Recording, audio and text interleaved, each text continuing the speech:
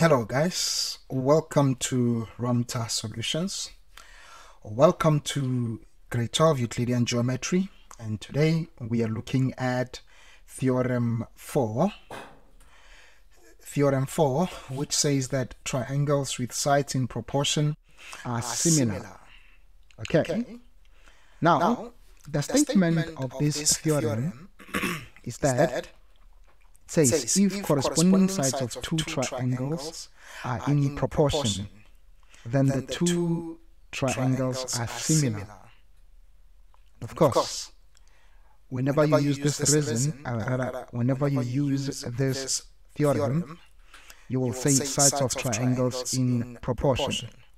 Okay, so remember with theorem 3, we were proving that we are basically proving equiangular triangles are similar. This was one of the conditions of similarity of triangles, that if triangles are similar, corresponding angles must be equal. Now, we are proving this one here that says when sides are in proportion, the triangle, when with two triangles with sides in proportion, those two triangles are similar. So, the information that we are given two triangles ABC and DEF. And we are given the fact that side AB over DE, as you can see, these sides are corresponding, right? They are corresponding sides. It is equal to AC over DF, as you can see, they are also corresponding. It is also equal to BC over EF. BC and EF are corresponding sides. However, I want you to underline so to understand. Corresponding would mean that you are on the same side, and then a proportion would mean two ratios or two fractions are equal. Okay? Remember the first video on proportional, ratio and proportion. So we are using that. So two sides, or rather corresponding sides, are in proportion. If you take AB over DE, it must be equal to BC over EF. In the same way, it must be equal to AC over DF. This is what we mean by proportion. And by corresponding, we mean when you take the side, you must take a side that corresponds to it in another triangle. Okay? So here we are going to prove that angle A is equal to angle D. We are also going to prove that angle B is equal to angle E. And further, we are going to prove that angle C is equal to angle F. So, without any waste of time, let's get into our proof. So, our proof, we will say, first thing first, we begin with the construction. Okay, we begin with the construction, and I will say to you, draw GH such that AG is equal to DE and AH is equal to DF. Now let me show you what I mean. Let me copy this triangle here. Okay, copied. Now let me paste it here. Okay, paste it. Let me duplicate it here, and this one here I'm gonna make it a bit smaller. Okay. All right. So this was A, B, C, and this was D, E, F. We said draw GH such that AG is equal to DE and AH is equal to DF. Let's see. Let me draw it here. It's a straight line. Let's say this is GH. Okay? So we said AG is equal to DE and then AH is equal to DF. Can you see that? Perfect. Now let's prove. So we're going to take one of the proportions there. For example, I want to take AB over DE is equal to AC over DF. This is given, so my reason is given. As you can see, we are given AB over DE is equal to AC over DF. Okay. Now, I do see DE and DF, and that's something that I said about these guys. So allow me to say AB over, I have said DE is equal to AG. Let me call it AG. Again, AC, I do see DF. I had said DF is equal to AH. Now, let me write here AH. Now, why am I saying this? This is because I had said DE is equal to AG, and then AH is equal to DF by construction, right? By construction, right? By construction. Okay? So, remember, I'm substituting DE now because I had said DE is equal to AG. I'm also substituting DF because I have said DF is equal to AH. Can you see that? My construction statement here is it. Can you see it? Okay, perfect. Now, I see something here. I want you to pay attention. I'm saying AB over AG is equal to AC over AH. Wow. I remember a theorem like this. Do you guys recall that theorem? But it was the reverse of it. Right? Meaning it was the converse of it. So this is the converse of that theorem. Right? This is the converse of that theorem. If you recall the proportionality theorem, right? It was saying a line drawn parallel to one side of a triangle divides the other two sides in the same proportion. But the converse, you move backwards. Right? With the converse, you move backwards. This line that is drawn, we see that it divides this in the same proportion. Right? Therefore, what does it mean? It means the third line, the line is parallel to the third side of the triangle. So basically, this is giving me the converse of the proportion theorem. Okay? So, if that's the case, remember what I'm saying. I'm saying this will therefore imply that GH is parallel to BC. Okay? Therefore, oh boy, let me use a color. Therefore, GH is parallel to BC. Why? You can say it's sides in proportion. Right? If you don't want to say sides in proportion, you can say converse of proportion theorem. Okay? You can say converse of proportion theorem. Right? You can't say this is proportion theorem because when we started this, there was no information regarding whether GH is parallel to BC. So you can't say it's proportion theorem, but rather it's the converse of proportion theorem. Okay? Or if you don't want to say converse, you say sides in proportion. Right? Now, if that's the case, note, we have said these lines are parallel. So if these lines are parallel, you will agree with me that AGH will be equal to this guy here. Let me show you. I mean, this here will be equal to this here. This here will be equal to this here. Right? Now let's look at it. So, therefore, we will say AG, angle AGH is equal to angle B. What's the reason? These are corresponding angles. Why? Because we said GH is parallel to BC. Remember guys, cocoyal is fun. Cocoyal is fun, meaning corresponding angles make an F shape, co-interior angles make a U shape, alternate angles make an N shape. I hope you remember that in the morning. Okay? Perfect. Now, we can also see that angle AHG is equal to C.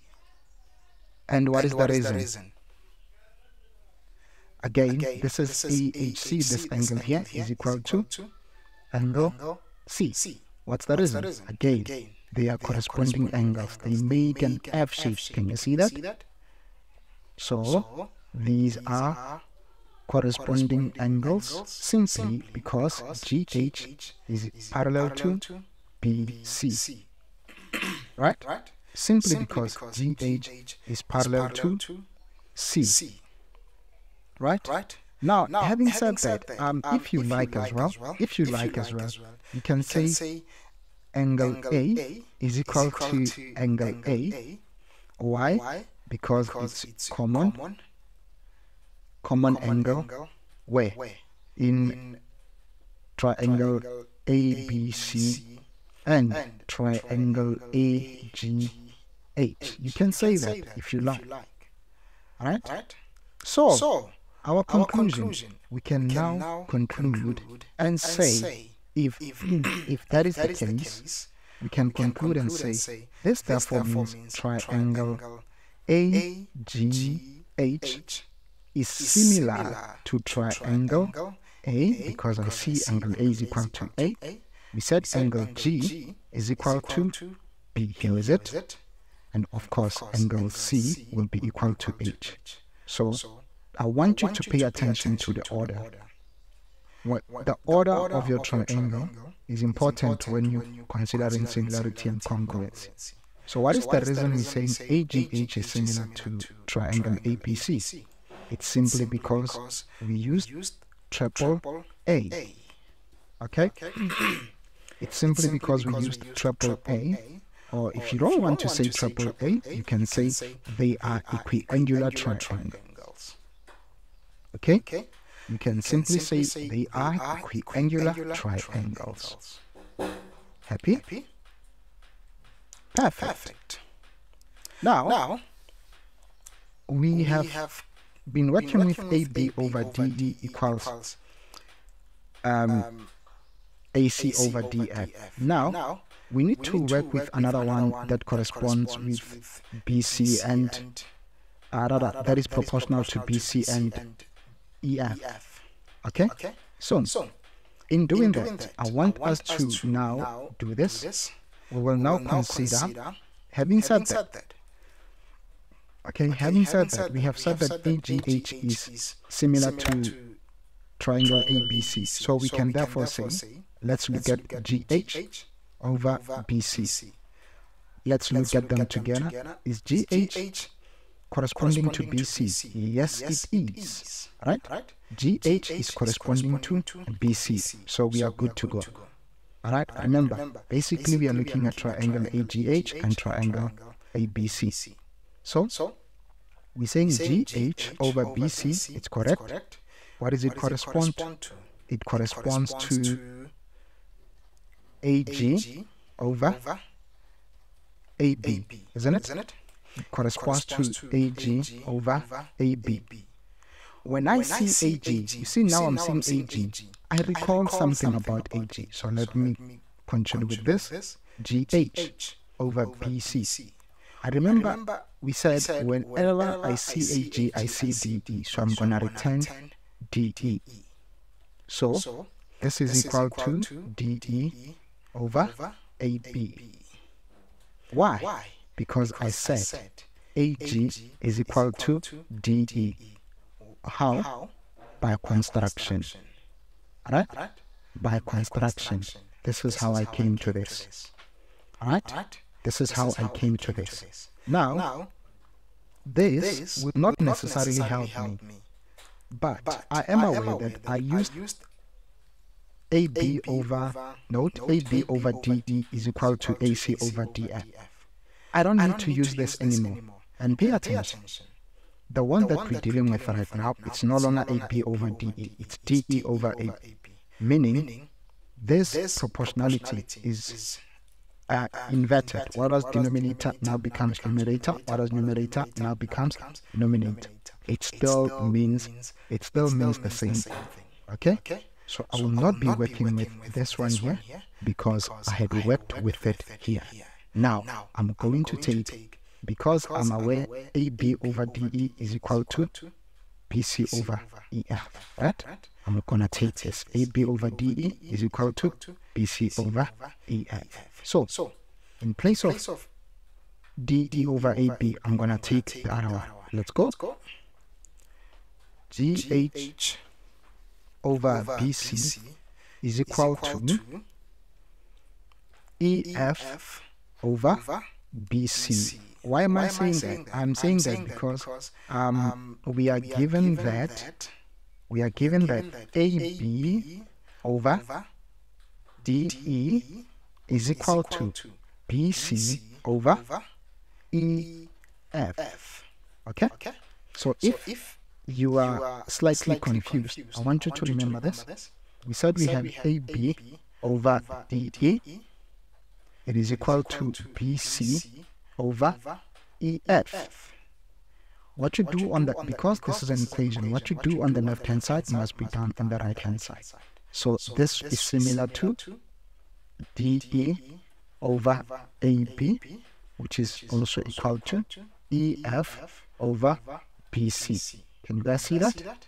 Now let me go to the previous page. In the previous page we said DE over AB. Now DE over AB, here is a DE over AB is EF over BC. Happy? Perfect. Now the BC's, as you can see, will cancel each other, meaning if you multiply by BC throughout, what's going to happen? You will be left with, oh boy, go back to the black color. You will be left with GH equals F. Right? GH equals EF. Now let's show you something. GH equals EF. This is GH. We say it is equal to EF. Can you guys see that? GH is equal to EF. AG is equal to DE. AH is equal to DF. Now, corresponding sides are equal. That means we must use congruency. Okay? Let's go. We must use congruency. Therefore, we will say triangle AGH is congruent to triangle DEF. What's the reason? We used corresponding sides because corresponding sides are equal. Right? Here, corresponding sides are equal. So if you're wondering, since you're comparing sides, and how did you come about the fact that angle A is equal to angle D, angle G is equal to angle E, angle H is equal to angle F, I will show you just now. You have said, I'm going to ask you, what is the side GH? We say GH is equal to EF. What is the angle that is corresponding to A? The side that is corresponding, the angle that is corresponding to GH is A. Let's go look at it. A. Here is it. It's A. Now, A, the side that corresponds to GH is EF. What is the angle that is opposite D? The side, the angle that is opposite D is, the angle that is opposite side EF is angle D. Hence, the first letter I will take is D. Let's go to G. Let's go to G. This is angle G. What is the side that is opposite G? The side that is opposite G is AH. Right? The side that is opposite G is AH. Now, what is the side that corresponds to AH? You said it is DF. Now, what is the angle that is opposite side DF? That angle is E. So, meaning the second letter will be E, and obviously the third will be the remaining. I hope you guys now understand how you get to this. Now, having said this, we can therefore conclude and say, oh, we said AGH is congruent to DEF. What does it mean? It also means that triangle ABC and triangle DEF are equiangular, right? They are equiangular. You recall, whatever angle, corresponding angles of triangle AGH were equal to those of triangle ABC. Now, not just that, now we are also saying the very same angles of AGH are also equal to those of triangle DEF. Oh, so this means corresponding angles of AGH are equal to that of DEF.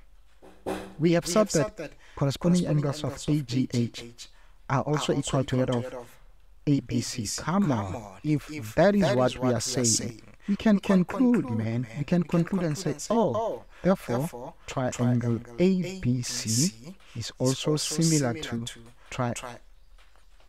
triangle DEF. Remember, the rules of similarity of triangles, corresponding angles are equal, and pairs of corresponding sides are in proportion. So you have now proven one of the conditions of that theorem. Of similarity of triangles. So now we are done. We have proved this, and I hope you guys will have fun. Right? I hope you guys will have fun. And with that being said, I will say to you, it's a wrap. I will see you next time for Pythagorean theorem. And afterwards, it is examples. So with that being said, thank you guys. See you next time. And bye.